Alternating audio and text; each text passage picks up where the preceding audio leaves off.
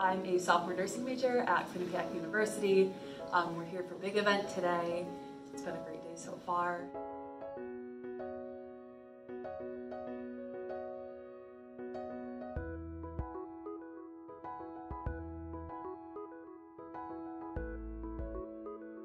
I think sometimes we get wrapped up in the idea of that we need to make this huge change that everybody could see for us to be successful.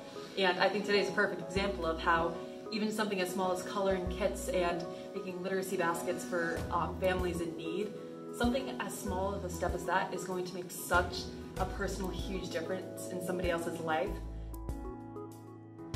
Hi, I'm Sarah. I'm a sophomore nursing major at Quinnipiac University. I'm volunteering here, and to me, volunteering means giving back to the community.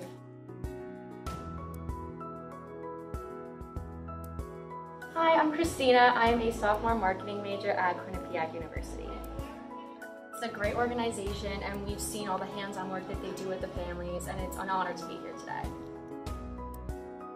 You know, volunteering, it's working towards that shared common good of wanting to, become better and strive for just, development and working in positive directions.